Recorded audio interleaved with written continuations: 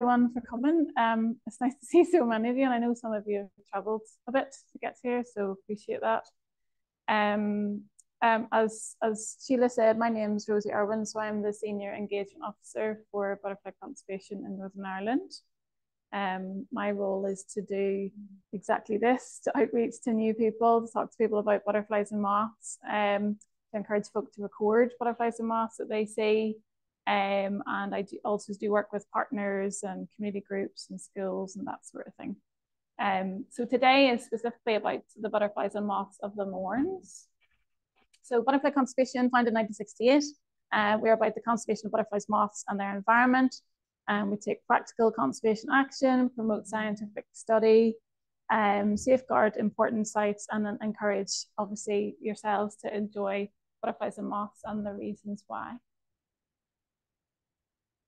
So butterfly conservation formed through volunteers, like lots of organisations, but without them, it wouldn't have existed. So it just started with folks who were interested in recording butterflies and moths that they saw, and then they came together and eventually formed a charity. So without the volunteers, we would not exist, basically. So on the top kind of left corner here, you can see a work party. So we would go out in the wintertime, a lot of the time, to manage special sites for butterflies and moths. You can join on any of those if you'd like to. Top right is a community association allotment that I went out to, and they have started making butterfly moth boxes where it's like a simple planter box where you can put in a few different species of plants that will attract a variety of moths and butterflies and caterpillars to complete that life cycle process. We do lots of moth trapping events, recording them, and these bottom two right-hand photographs is going out and actually surveying for butterflies. And then you can do specific trapping for moths as well. And then this is a different kind of survey. It's called a wider countryside butterfly survey, which is a square, basically a randomized square throughout Northern Ireland that you can pick. You can go and walk twice a year. It's not much, but imagine a nice sunny day, go for a walk, count butterflies, what could be better? So that's another way that our volunteers help in terms of data and understanding what we have here. So Lepidoptera means scaly wings. I don't know if you saw that picture there that came up. So if you've ever accidentally caught a butterfly or touched a butterfly, you look at your hands and it's all dusty. Those are the scales that come off on your hands. And they need those to fly, obviously. Approximately 180,000 species worldwide, roughly about 27, give or take a few migrants, are found in Northern Ireland. And then it's about 34, roughly, give or take, migrants across the island of Ireland. A migrant species you can see here, painted lady. So it'll come in big fluxes. Sometimes you'll get a painted lady year where people report like hundreds of them, lots and lots and lots in their gardens, and that's just a kind of a natural population fluctuation. And they actually fly from South America to come here, which is pretty amazing. So here's one that you probably will recognize that you have seen. It's an early spring butterfly, and it's an indicator of the sort of beginning of spring. Phenology is really what they call it, where we're looking at those shifts in the seasons. And once you see orange tip butterfly, that's a good sign. And the same with things like when your blackthorn comes into blossom. So those are signs of spring coming. The males are very distinctive. Obviously, they have the orange tips. The females sadly do not. So they are a little bit more challenging to recognize. That's the caterpillar. Top right, if you can see that, is its food plant. That's cuckoo flower. It also feeds on sweet rocket and honesty, which are both really easy plants to grow in your garden. Cuckoo flower you have seen probably growing along sort of road verges and stuff, and it's really nice to see that roads have sort of reduced their cutting regime, so they'll hopefully get a chance, if possible, before it gets cut to get into that caterpillar stage. And a few years ago now, somebody showed me that you can find the eggs, that tiny, tiny little orange egg, and it's pretty amazing. It's a really cool thing to do with kids. Just kind of bend back to the flower and have a look. And I mean, it's tiny, it's about 1 millimeter in size, but it's a, you know, it's a really, it kind of shows how vulnerable they are and how small they are, and in terms of that kind of life cycle that they go through.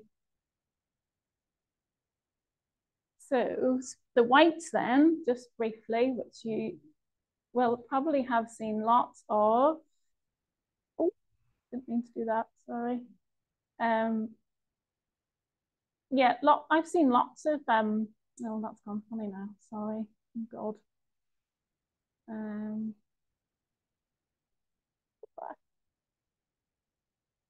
Okay, right, how do I get it back to presentation, anybody? F5, is that a good one? Erase note?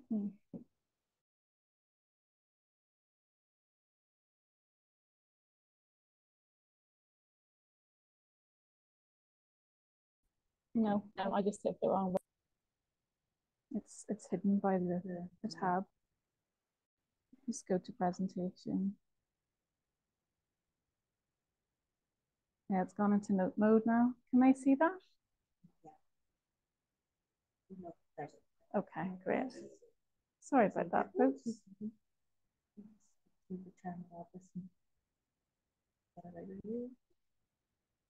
Okay, great. Thank you.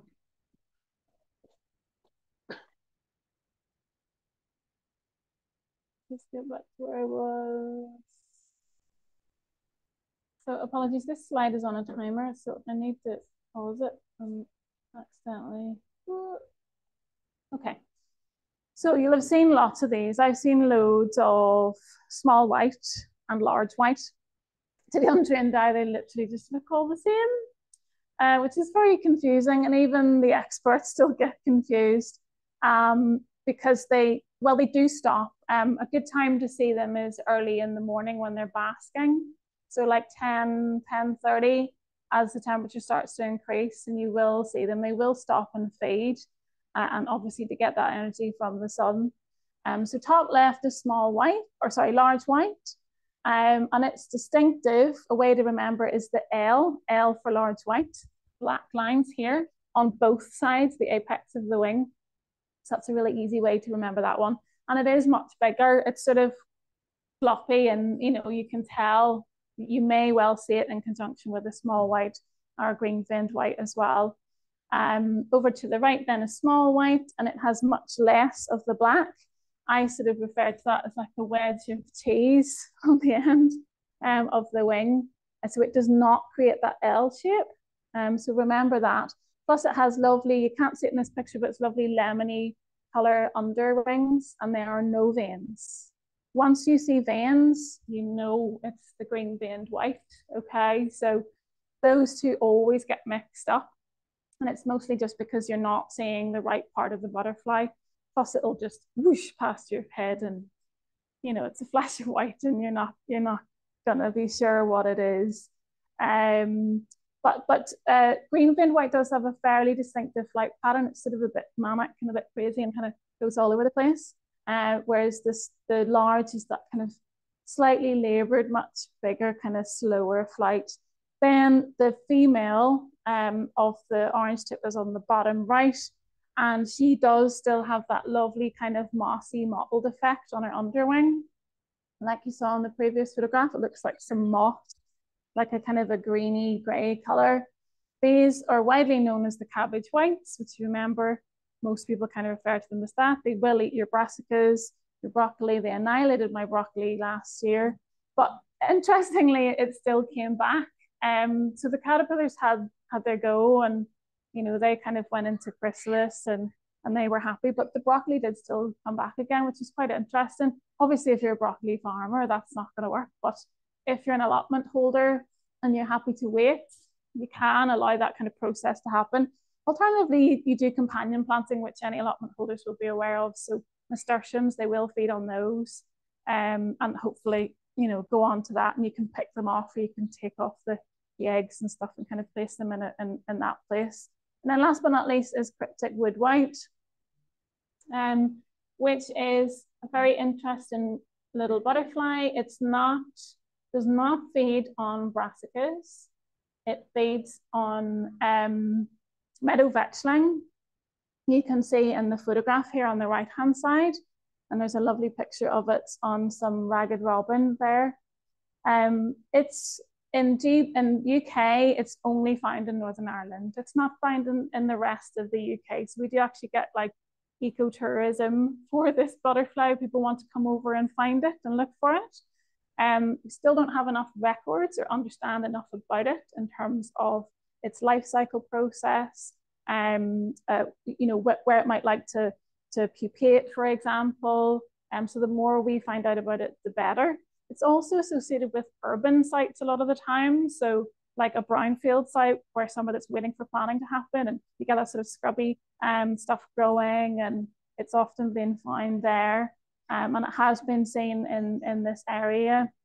I think it's more widespread than we think, but one of the best places to go and view it is Craigavon Lakes, which is ABC Council area, but it's seen here as well, and it's been found on Mourne and then around this area too. So the browns then, this is just some of the browns as we call them. So all the species are kind of split up into groups. Top left is small heath. It's a lovely little butterfly. Its name is a little bit misleading. It doesn't necessarily only be found on heathland. We find in some different types of grassland. There's lots seen on Mourne, up in the Mournes as well. Ringlet on the right-hand side has got these lovely distinctive little dots, little eye spots with the gold ring round. I've been to tropical forests and places, and that morphology of butterfly is really quite common. I've seen different versions of that, so it's quite interesting. And you'll see clouds of those. As they rest, they just look brown with a little kind of fawny kind of ring around the edges of its wings. And we had loads of those last year. Bottom left is meadow brown. I suppose the distinctive part of that would be those orange patches, and then that little eye spot in the middle on the top wings, the forewings, and then speckled wood. It's very shade tolerant, as its name suggests. It's quite happy to be in woodland, shady areas, along kind of hedgerows, that sort of thing. Will come into your garden as well. And the males can be quite territorial, which is interesting, a bit like a kingfisher will. It'll fly along and stop and go back. And that's because it's reached the end of its territory. And speckled woods will do that too. You'll see the males fighting and sort of buzzing around each other. And you can look out for that in the spring kind of summertime. All the browns pretty much feed on different types of grasses. So if you have any, hence the No Mow May and all these kind of different campaigns that are sort of ongoing to encourage us to cut less, to mow less, to put away our mower. But for these guys especially, and the likes of the orange tip that I mentioned before. So it allows those wildflowers to come through over time on these various different types of grasses. And it's the long meadow type grasses that they'll be interested in, and then some of the kind of coarser ones as well. There's a few other browns that I haven't mentioned that you guys have here. This is the wall butterfly, so it's fairly rare now. For whatever reason, you can see from that little map there, just about. So the yellow is back in the sort of 70s to late 1990s, and then 2000. Orange is 2000 to 2014, and then more recent is the red spot. So you can sort of see how it's dropped and gone into just a few locations, and this is one of the places that you can still see it. It was last recorded 2021 near Dundrum Castle, but before that, as Andy was assuring me, the best place was probably Sheeplands area near Ardglass. That's an ASSI managed by the Environment Agency, and it was seen there fairly regularly, sort of back in that time. So I mean, that's where volunteers come in. You know, if you happen to be out for a walk and you're looking for that particular butterfly, we do need folk to to go out and see if they can see it. It's on the wing now. You can see it now. It's a lovely butterfly. I've seen it in Isboffin in the west of Ireland, but not here. And it seems to be pushed coastal. They're not 100% sure why that's happening, and it's happening in GB as well. And they reckon it's something to do with climate change, but they haven't enough research yet to understand really what is going on. But I think an All Ireland picture would be interesting to see on where is it still staying across the island, and you know, what's happening in general would be good to understand.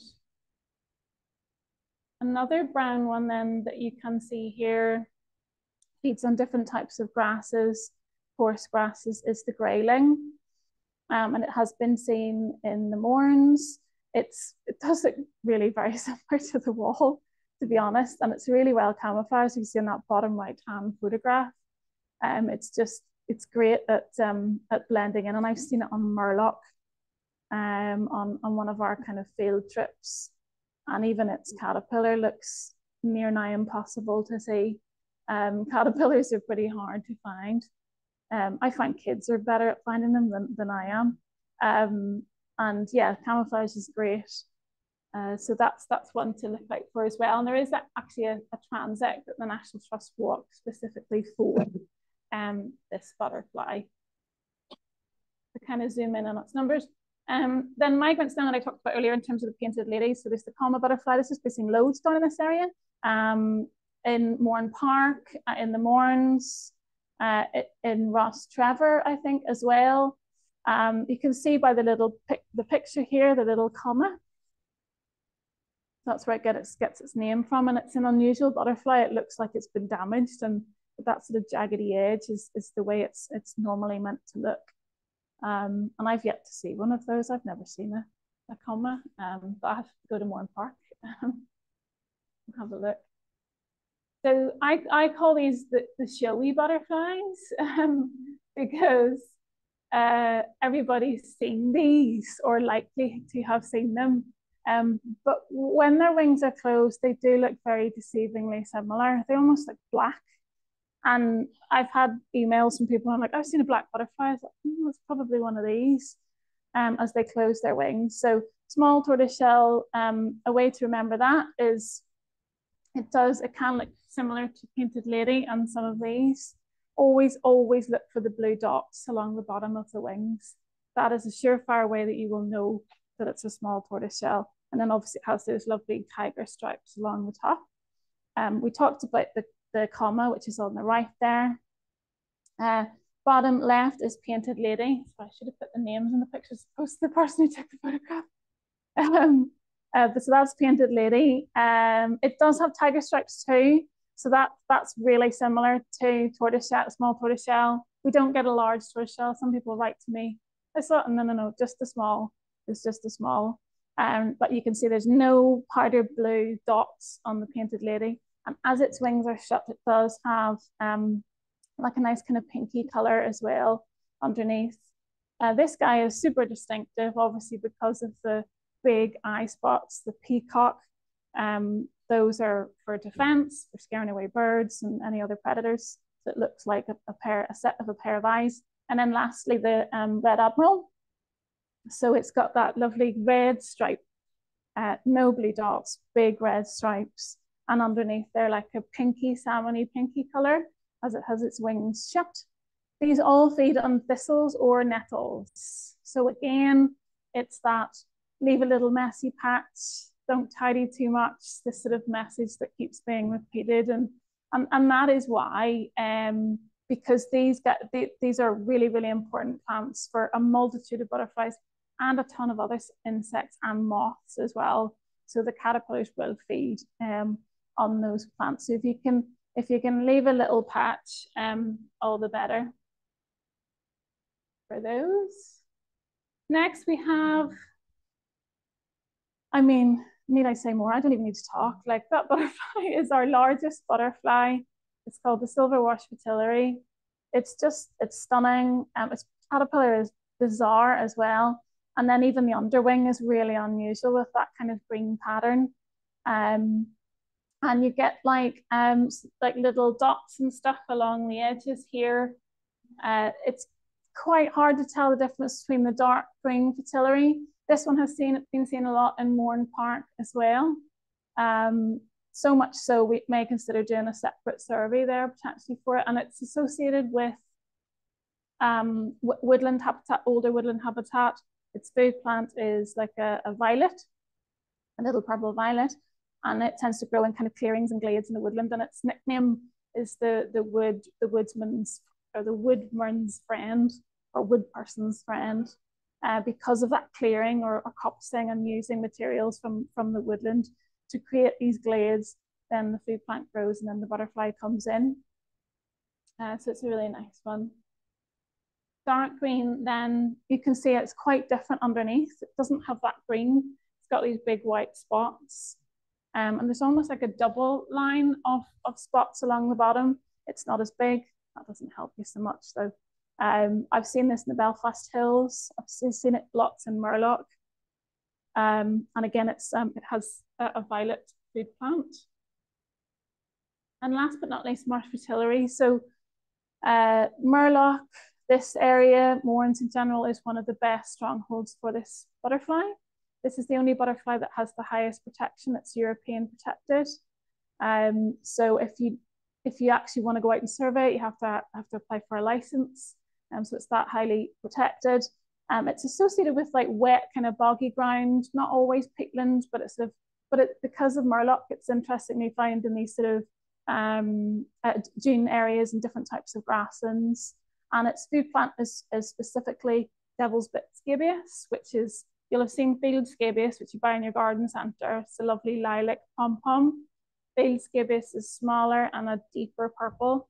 You'll see it kind of pop all over the place. It's a lovely little flower. And top right photo is its caterpillars, and they kind of fold over the leaves down the bottom and spin a web around for protection. And then they kind of hatch inside and they stay in that web. One way of surveying for them, as you can see here in the top left photo, is to look for those webs, and that's around September time. So we're getting close to the kind of the web count stage, looking for those, and then you'll be able to estimate a population as will come out the next year. And is it a viable population, and are they connected? And that's the problem with lots of these species. You might find them in one place, but if there's nowhere else around it that's suitable, it's a sink. It's called a sink in terms of populations. It's just going to collapse because it's nowhere to go. Species need to spread and need to move around.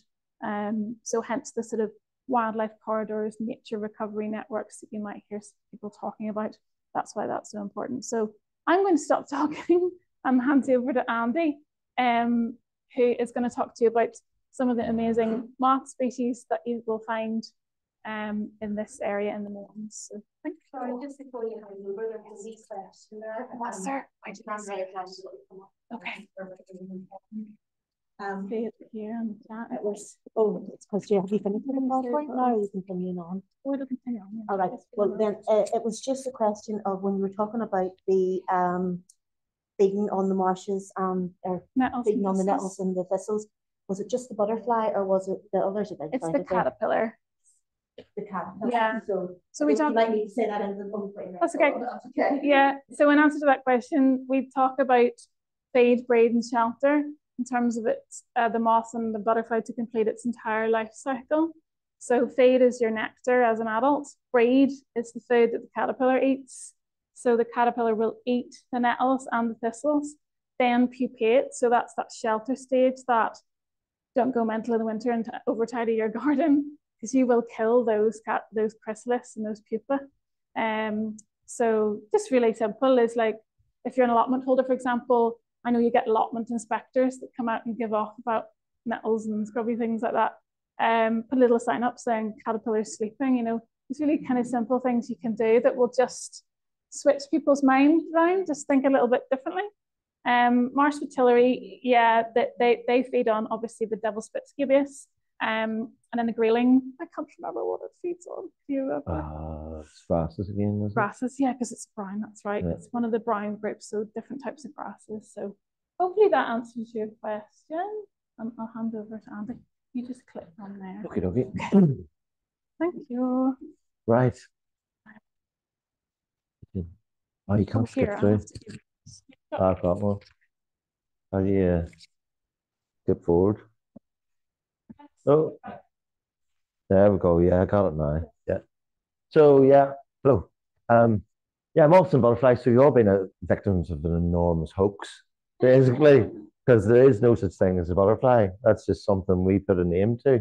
They're all lepidoptera, as Rosie said. Lepidoptera can mean scaled wing or tiled wing. I like to think of a tiled wing. You think of the way tiles overlap on a roof. It comes from the Greek lepis for tile and terra for wing, so tiled wing. But yeah, the butterflies are just a part of the moth family. If you go to France, it's papillon for butterfly, and papillon de nuit, butterfly of the night, for moth. I mean, it's just, and the Germans, different cultures have different ways of looking at it, but different cultures like putting different things in boxes. But I mean, sometimes I say it's like the difference, between the world's smallest hummingbird. Our bird is a hummingbird from Cuba, it can sit in the palm of your hand, and then you've got an ostrich. They're both birds. Or I was thinking when I was driving over here, it's like the difference between a chicken and a duck, or the difference between milk chocolate digestive and dark chocolate digestive. They're all the same family, It's like human beings. People would think human beings from different parts of the world. We're all 99%, if not 99.99% genetically the same. Anyway, it doesn't really have the same ring to it, though. Moth conservation, butterfly conservation gets people more involved. But yeah, I mean, that's the picture I show all the time. Moth or a butterfly. I mean, people say, well, butterflies are a particular shape. Butterflies have lobed antennae. Butterflies fly during the day. All these things apply to moths as well. It's all these rules that people make up.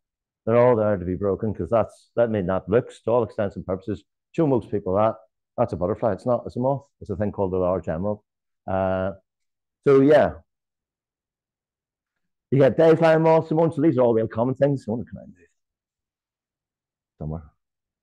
Yeah, so these are all really common things that if you're having a dander about, you'll probably see. And that applies maybe to most areas in Northern Ireland, although I would say that in your intensively managed environments, you're not going to find these things. But you have things like ragwort feeding cinnabar on the top. So you do see the adults quite often. These aren't necessarily day flying moths, apart from that one there.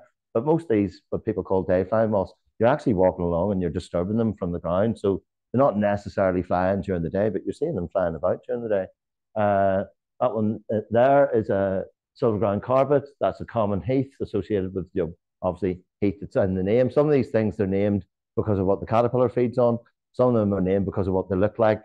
Some of them have no idea why they're named in a particular way. Some moths, because you've got so many moths, you can tell that some of the guys who used to name the moths had fun with each other because you've got moths called the uncertain, because, well, I'm not really sure about that one. Then somebody obviously named the moth called, back in the day when you could name moths, it's not the done thing like these days, and to name them after your friends, or even the worst thing would have been to name it after yourself. That's a bit highfalutin there. But you have a moth that's called, you don't get it in this country, but it was called the conformist. And then obviously some funny wag thought, oh, well, I found a moth and I'm going to call it the nonconformist. So this is people have been at these things for, a couple of 100 years, different ways. Most people just went around and they would have seen these things, most, flying around during the day, disturbing them during the day. But other than that, most of the stuff in terms of recording butterflies and moths, most of it would have been caterpillars, people looking for caterpillars. And then they'd take the caterpillar home. They find it on the food plant. They take it home with some of the food plant and raise it. And then they go, oh, it's turned into that. And that's generally why an awful lot of them are named after, the caterpillar. The cabbage moth looks nothing like a cabbage, but the caterpillars feed on the cabbage. And then this moth here is a six-spot burnet moth. So that's one that you find really just basically associated with good quality grassland. Same as that one there, yellow shell. I mean, the nearest place you could probably go to see a six-spot burnet would probably be on the shore there. You'll see them flying around all the way down, basically all the way around the coast, Royal County Down, Murlock, all these places are really, really good for seeing them, and yellow shell as well. Most of those are quite common if you're in the right type of habitat. Some of them are actually quite rare. The yellow shell is an Irish red list species, so you have Northern Ireland priority species, which are the species that are protected in Northern Irish law, but then informing that is looking at stuff on an all-Ireland basis, and you have the red lists, and different things will filter in And actually, you would never really thought that something like yellow shell would end up on a red list, but it's to do with the amount of decline. So it's not just about how rare something is. Some things were always rare. You know, you could only find this here and this here, but some species used to be quite common around, you know, in good quality grasslands, essentially. And now you look at the decline, it could have declined 60, 70%. That thing's in trouble. Like the grayling that you mentioned, like the wall brown, you know, a lot of these things are in big, big trouble. Well, it doesn't like to play with me anymore.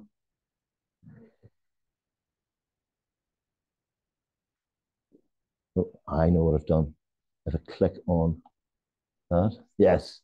So anyway, moths come in all shapes and sizes. I mean, they're amazing things. I mean, part of the reason that I'm interested in them is that in Northern Ireland, there's over 1,100 species. So when you compare that to around 30 species of butterfly, so say 34, 30-ish, you know, for Ireland as a whole, in Ireland as a whole, you have 1,500 species. So, you know, I can get, I know it sounds really bad, but I can get an awful lot more fun out of moths because there's so much variety and I'll never see them all. Never see them all, you know, and as many as you see, there's new species coming all the time. There's migrants coming. There's new species colonizing.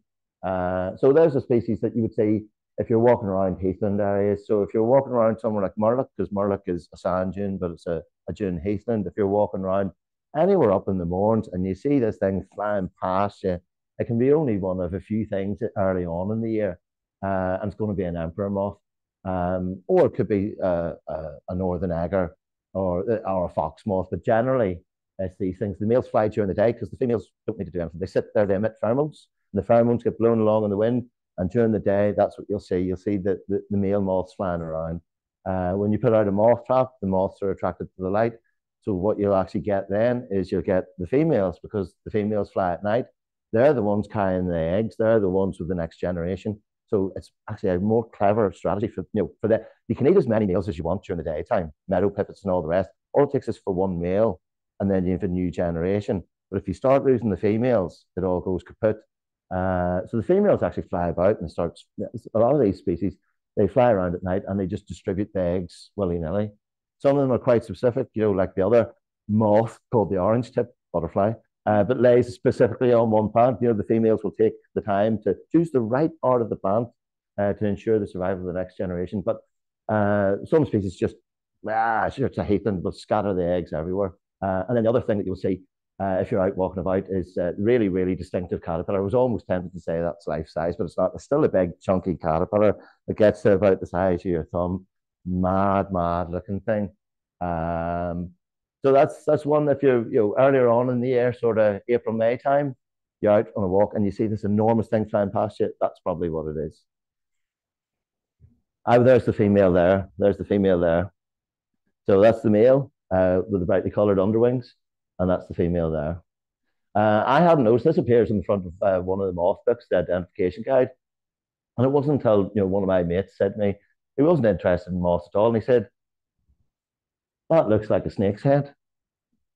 And I went, hold on a minute, because if you were in continental Europe or if you were in Great Britain, if you were in a heathland area, a dry heath, you'd be thinking snakes, adders, and so would birds, and so would any other type of predator. So actually, people always said, oh, this flashes the eyes, it flashes the eyes, and things go, ooh, or is it flashes the eyes because it looks like a snake? I think so, you know, it's a lovely piece of evolution at work there, you know. So quite amazing creature, quite a big moth, really strong flyer.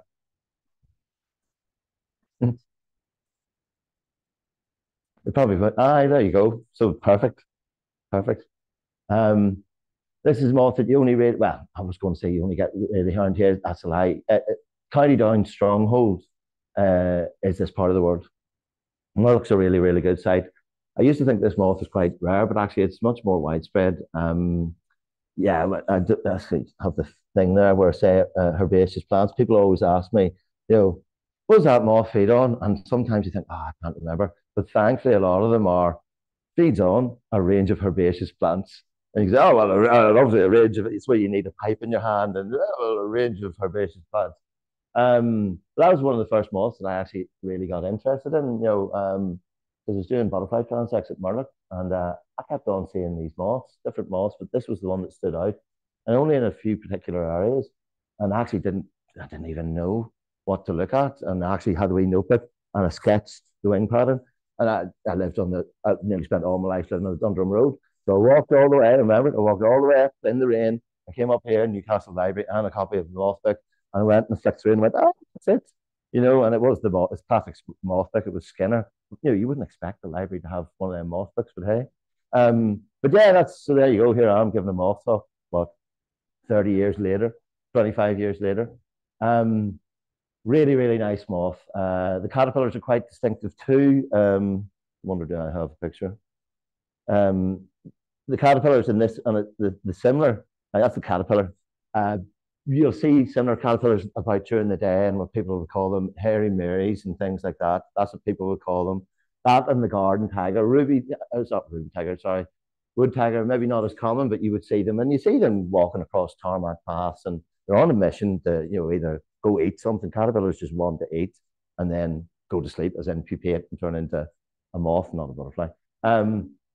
So you see them quite often, and so I think maybe even some of them should be out this time of year. But yeah, so if you ever wondered what they are, it's probably something similar to that, or a garden tiger. That's the other one that you would see in heathland areas flying around, much like the emperor moth. So it's going to be one or two things. Same thing, you've got male and a female. So it's what they call sexually dimorphic. The female looks different than the male. And again, it's another caterpillar. It doesn't show it up quite well, but it's another caterpillar that, if you're walking up in the Mournes, it's something that you might come across. And again, another big, big moth. Really, really impressive creature. And similarly, the adult moth, I mean, any bird that comes across that, kind of birds that would come across that, I suppose, are meadow pipits and things like that, skylarks, and that's a hefty meal. But, I keep saying, you find these things wandering about during the day. The caterpillar doesn't need to worry because it's hairy. Because if you try to put that down your throat, the hairs would irritate. I mean, in much in the way that, there's some species of moths we don't get in this country, but if you actually handle them, they'll bring you out in a rash. Oak processionary moth, pine processionary moth in continental Europe. They actually get them in Great Britain now, and there's records of oak processionary, I think, in Dublin. So those caterpillars, the adult moths need to watch themselves, and once you hide them in amongst the browns and the heather, they can remain quite hidden, and they're really fast, strong flyers. So again, it's a bit tricky for a bird to get one, but the caterpillars don't need to worry. Although cuckoos like hairy caterpillars. Cuckoos like hairy caterpillars, and they like hairy spiders and things. So they need to watch out. And then the other thing every caterpillar needs to watch out for is once it goes, well, even in that stage, or even as an egg, as it starts off, as a caterpillar, or when it pupates, something might come and lay an egg in you. There'll be some species of wasp, there'll be some species of fly. And I don't believe in reincarnation, and that's nothing to do with religion. It's to do with, hold on a minute, if you start at the bottom, something's going to lay an egg in you. And you're going to go, oh, this is a terrible existence. And you're going to come back a level higher. So you might start off as a fly, then you might come back as a caterpillar. Something's going to lay an egg in you. And it could take you ages until you get the human being. And all the while, there's insects coming laying eggs, and it'd be awful. So yeah, I'll be really disappointed if the reincarnation's real. You know what I mean? I'll be worried, in fact. Small purple barred, I mean, that's really, it looks distinctive. It's a tiny, tiny moth. You get people separate things into moths and micro moths, big moths and small moths, but actually some micro moths are bigger than the macro moths, and some of the bigger moths are smaller than it's just too confusing because we're trying to put things into boxes, and wildlife doesn't do that. It does its own thing. So small purple barred, tiny moth, hard to see, really rare in Northern Ireland now. The blue dots, well, actually, you can't really see. There's two types of blue dots there. There's a dark blue dot and a light blue dot. But essentially the same thing as greyling, wall brown, and other species kind of retreated to the coast, or retreated to areas where there isn't intensive management. The only places that you really get records of it now are around Leitrim Lodge. There used to be a few more records around the moors. The thing is, it's so small and nobody's out really looking for it that it could still exist. Just because it isn't in the same field that everybody used to look, doesn't mean it isn't in that field, that field, that field. Some of the people who go out looking for these things are creatures of habit, and you think, well, look over the wall, and no, I always go here, I always go to this field. But that's people who are into moths are strange. It's Northern Ireland priority species, like an awful lot of these things that I'm showing you. But it's one to, and you look at the food plant, common milkworm. Well, I mean, there's plenty of milkworts up in the Mournes. It's everywhere. It is absolutely everywhere. So why isn't the moth everywhere? But it could be because it's just simply under recorded. People aren't looking for it. Then you've got a thing here. It's another strange thing. Not the greatest of photographs, I suppose, because of the light. But I mean, when you actually the actual moth, it's really nicely patterned. But I suppose when you put it on that background, people go, "Oh, the patterns are so intricate," and some of these things really stand out until you put them on a piece of lichen, or you put them on a piece of tree bark, or you put them on a leaf, and suddenly they disappear. To our eyes, when they're set in a book or somebody draws a picture of it, oh, that's quite distinctive. But in the real world, and actually, there's quite a few moths that look similar to that. But when you look at the distribution of it, I mean, that's more or less, I can't remember what the southern, it's more common in the south, but yeah, a Donegal distribution and then one dot at Atticall, and that was just seen by somebody going out for a walk and have said, oh, yes, we've looked for it again. But I mean, what's the chances that you're out on the right day with, I mean, look at this year, the weather, it's rubbish. So it's out there, and there is an old historical record, I think, from Strangford Narrows. But yeah, it's a bit of a conundrum, that one. It has to, it can't just be one, can't exist as one lonely moth. And there probably is a population out there. So, in one sense, we don't know much about this moth, but we know that the Mourne area is important for it. There's a thing that I found actually for Apodamus sauciana. I can't remember the English name. Tiny, tiny thing, smaller than your little fingernail. It's what they would call a micromoth. Those dots on the map are the only Irish dots. So basically, what happened to that one? I'd said to my wife, why don't we go to Restrever sometime for something different to do? I said, yeah, that's a great idea. That's a great idea. And then about a fortnight later, she said, let's go today to Restrever. No, I don't want to go to Restrever. And then the whole way there, I moaned and complained. I got tinnitus in my ears and was driving up, into Restrever to the top car park. I was even complaining that the change in air pressure was affecting my tinnitus. I tried everything not to go on a walk. And then when we were walking up the hill, we're going up to the Clockmore Stone actually, and there's just by the side of the path. There's this amazing standard libraries, and I just said, "Hold on a minute." I just said, "Do you know what? I'm going to stay here and I'm going to eat some libraries." I just stuck my head in the bush. I've never seen a crop like it actually. It was really, really heavy crop, and they were sweet. Really, really good. I had my head in the bush and I looked down and I saw this moth, and it was really distinctive. It wasn't that one. It was a thing called, I can't remember the name of it now. It was only the second record from Northern Ireland and it had been seen a week before. And I was like, oh, I grabbed the jar and I put it in the jar. And I was like, that's bizarre. And then I noticed all these other moths flying around. But, I take a net out and I tap bushes and sweep for things and have a look at what they are. But I noticed that these moths, they would only go about that far from the blaeberry bushes. And then they would go back. And I swept a couple of them. There's a few birch trees about. There's another thing, Apodamus betulana and things that looks quite similar to this. But I swept it and I looked at it and went, that looks odd. And then I took one home and I looked at it in the book and it didn't occur to hands. I was like, oh, no way. But then the thing about it is, I knew what it was, but I had to get somebody to actually dissect it for me to confirm it because, well, you don't know about that. And I was like, I know what it is. Luckily, though, within about a week, somebody else was trapping in Wicklow Mountains in different places and they found it too. So I just got in there by about a week. You know what I mean? I was quite happy with that. I like these things, putting County Down on the map, putting this part of the world on the map. I'll get on to that later about Mourne probably, but really, I mean, really, really, really nice moth. Went back the next year and it's still there. There's a population. It only occurs above 300 meters. That's why nobody had bothered. Nobody, who else is sticking their head in the blaeberry bush at 300 meters at the right time of year? Kind of mid-June. So yeah, one to look out for. There's another conundrum. That record's probably pre-2000, so that's Castlewellan in the Arboretum. Only one record of that. Oh, I suppose if I move that. Yeah, it has recently been found. So basically within the last 7 or 8 years at all those sites. Well, it was known actually from Greenwood. That was a known site in County Antrim near Ballycastle. But you can see that it's regularly seen. So there's people putting out light traps and they're regularly seeing this moth. Put out the moth trap, they're getting the dotted carpet at the right time of year. Castlewellan, seen once. There was a guy called Kenny Murphy, and he put it on top of what do you call him, Sean Harrison's roof, and he got dotted carpet, and then never again. And Kenny tried a few times. I went round, put the top out a few times, and nah. And it's there. It can't just exist.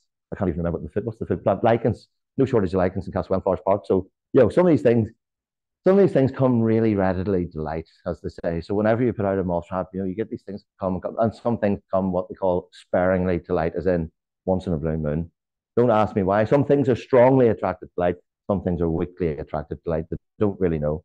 But then maybe if you use a different type of spectrum, it just depends. It's assuming that everything likes going to the same type of light. I just said that there's a range of, there's no such thing as a rule, if you like. Then this is another thing, Pyros cingulata. This is another one of my favorite moths, actually. Little tiny thing again, about the size of your fingernail. I can't remember when we found that. It was actually those two old records. I don't really trust those ones at Belfast. They're 1800s records. I don't really trust that. I think they're Carrickfergus. It's not really. I mean, the food plant's wild thyme. It's mostly associated with sort of like dune grassland. But there's a guy, Henry Heald, an Englishman, who used to look at micromoths in the 1960s and early 70s. And he found it at Murlock, and then we found it about 30 odd years later. And it used to only occur in one wee small place. We always found it, but now it's actually quite widespread throughout the site. So wherever you have the food plant, that's not strictly true, but it's one of the rarest moths in Northern Ireland, and that's as this sort of theme develops kind of around Murlock, is that you find all these moths that occur nowhere else except Murlock, which is kind of underlines how important the site it is. Another moth, okay, maybe not necessarily a Mourne's moth, but this part of County Down is a stronghold for it. You can see those two wee dots again. That's Murlock again, and out by Rathmullen, I think is the other one. I think 2012. But yeah, I get this every couple of years at Murlock and Moth Trap. No mullein nearby, but then mulleins one of those plants that can just pop up.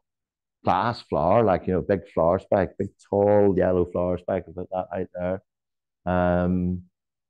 In fact, that is called mullein wave, but it doesn't even feed on it, if you know what I mean. But it must be some association with it and nectarine on it or something like that. But yeah, it's the sort of known from this area. Those two wee unfilled dots there, that's just because nobody's been down there. But we know it's in that general area. There's another moth, and these are just sort of random moths that have turned up and found only in Mourne. That one dot on there, that's what you call one of them little brown jobs. Like, even I think if I had that in the moth trap, I'd probably struggle. Like, for a while, I would have to go, not sure. And, but yeah, that's basically Carlingford Loch in the reed beds. Well, it feeds on ash and goosefoot. So, they're, if you like, salt marsh plants. So it's been recorded twice there. So if it is a lot of these species, you can't, even species that people think are resident, they have wings, so they move about, so sometimes you can think, oh, that moth's, it's returned, it never went away. It could be an immigrant, so a lot of the time you need to actually establish, is there a breeding population? The fact that that's occurred in Carlingford twice and nowhere else means there probably is, a population there. And you think, well, if there's a population there and it's associated with the salt marsh, well, what, sea level rise? It's under threat. Straight away, a lot of these moths live in habitats that are pretty precarious, like, what did I put at the top here? What did I call this? Oh, no, I don't know what, but these must have just been, let's see. These are just moths that, these were moths on the move, actually. This is why I put this on. These are all moths that, formerly would have been considered rare, but now they're everywhere. Left to right, Buff Footman, first record was Trevor, I think 1999, possibly. Oh yeah, I did write it there. No, it's everywhere. I've had it up at McGilligan and places like that. It's in every county. There's a guy I know who trapped a site in County Tyrone. He says when he went to the moth trap in the morning, or sorry, it was an evening, he went to it, because he was going home. And when he went to it, he thought it was smoke spiraling out of it. It was all the Buff Footman moths. He reckoned there was about 2,000 or 3,000 of them. They're just spiraling. They feed on lichens, so an awful lot of these Footman species of moths, they've all taken off. Another one I had first for Northern Ireland recently, I was kind of waiting on it coming because it was moving up the Irish coast, colonising, was dingy Footman. So all these different Footman species, they're really taking off. It's probably because our air is cleaner. They feed on lichens. So lichens like clean air, apart from some of them that like dirty air. But So with the Clean Air Act since the 1950s, and because of it, went to unleaded petrol, there's a whole raft of things that make our air an awful lot cleaner. So lichens do well, the footmans do well. White pinion spotted another moth at first record, what's that, 17 years ago, nearly 16 years ago. Yeah, it's out as far as Tyrone. Marble white spot again, Murlock 1999, all counties. And Thistle Erlentine, I had that 2012. I get it now every year at Murlock. And then I got a record this year that it was, and up until then, up until about 2 years ago, it got as far as Torella, and then turns up in Rathlin. So these things, well, they have wings, but some of these things can really take off. They can, if given the right conditions. That's the Marble White Spot, 1999. I don't know why why did I include just one photograph of that? Anyway, nice looking moth. Although I'm sorry, I look at this, but wow, it looks really good. And then I look around and go, oh, so I can't really make that out. One of these are moths. What did I say? These are the sort of the moths that from this part of the world that, well, they're actually all moths from Murlock. They're all moths from Murlock that were either first for Ireland or first for Northern Ireland. And they're all of different categories. They're all things that occurred for the very first time in Northern Ireland at Murlock, but they all fall into different categories. So Elan Wainscott, when I first took that a few years ago, kind of thought, okay, it must be an immigrant. But now, with more and more sightings down south, we actually think there must be a population in the south of Ireland. So that's probably what it is. It's something that's on the push northwards. Gold Triangle, really rare. The first one I had, the second one for Northern Ireland, only about, a month ago. And yeah, it was on the 13th of July. No, sorry, I had it on the 11th of July. And then 13 years ago, I had it on the 13th of July. So there you go. Only 2 records for Northern Ireland. But if you go to Great Britain, it's really common. It's amazing moth. Again, yeah, well, if you see it in the flesh, it's amazing. This thing here, crimson speckled, that's continental Europe. That there comes from the tropics. So that could be anywhere from the Azores or the coast of Africa. And that there is a moth I never, ever want to see again. I got that in 2012 after Hurricane Sandy. So I went to the moth trap at Murlock because, I was sad. I was doing moth trapping in the middle of November. And I went to the moth trap and I went over and looked at it. And the moth was on the top of it. And I went, I have no idea what that is, which was the best feeling in the world. And then when I went to the book, I went, huh? North America? I went, nah, I've got it wrong. And I went to another book and no, North America. I remember ringing a friend and said, need to chat to you about a moth I've got. And he says, oh, look, I'm busy. I'm in a meeting here with the Northern Ireland Environment Agency. He says, give me a phone later. And I said, that's okay. I've got a Stephen's gem. He says, I need to see that. It's only I think it was the 6th or 7th record for Europe. So that's why I never want to see it again, or I never want to hear about it, because mine's the only record for Ireland. You know what I mean? And I'll be so disappointed if somebody else gets one. That's the crimson speckled. Crazy looking thing. Lovely looking thing. It's one of the ermine moths. I've went back there. That's a thing that, I didn't get there. Oh, these are things that sort of county down coastal specialties. So bordered sallow, you only get that at Murlock and you get it at Collard Point. It feeds on rest harrow, which is a type of legume in the pea family. Really a southeast county down specialty. Shore wainscot, another thing. So Murlock and possibly Collard as well, but nowhere else really. Sand dart, well, that's the thing that's moved up the coast. You see it at Wicklow, Meath, and places like that, Louth, and eventually about 20 years ago, it reached Murlock. The thing is, where the sand dunes north of here, you don't really get any sand dunes. Apart from Collard, you're not really going to hit much in the way of sand dunes until the north coast, really. There's a really boring micro moth, but actually it's a thing called Bryotropha desertella, and there's 4 records. All of them are for Murlock. They're the only Irish records. And then Portland moth, which is a moth I actually saw one in County Kerry last year, but that was a moth that occurred at Murlock. The last record was given as 1978, but actually that's the date that the people compiled the list. The last record was 1974. The food plant isn't at Murlock anymore. It feeds on creeping willow.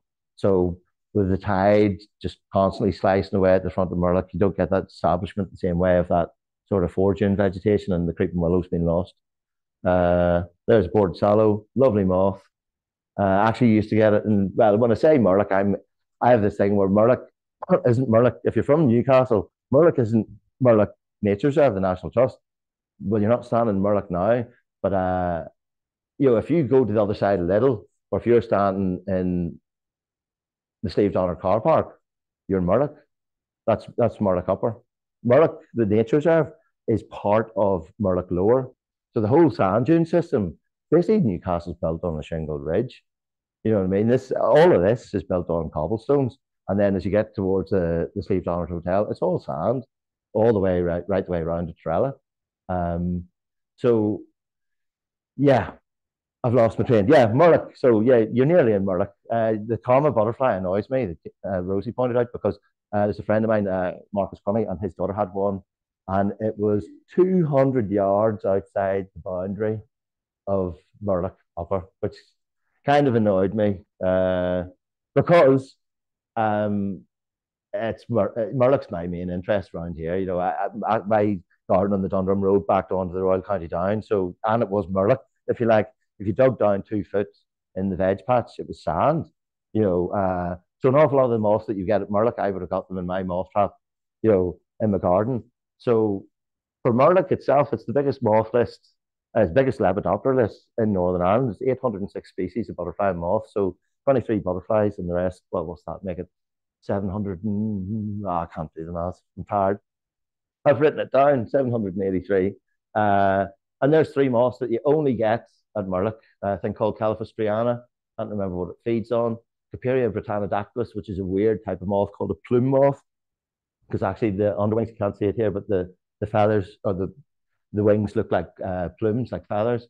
And then another thing called Hypsipygia glauconalis. I can't remember the English name. Weirdly enough, I mean, I've had that a few times, and it's the only Irish site. So yeah, Murlock's pretty damn good. Yeah, I spent far too much time there, basically. And that's it. There we go. I'm done.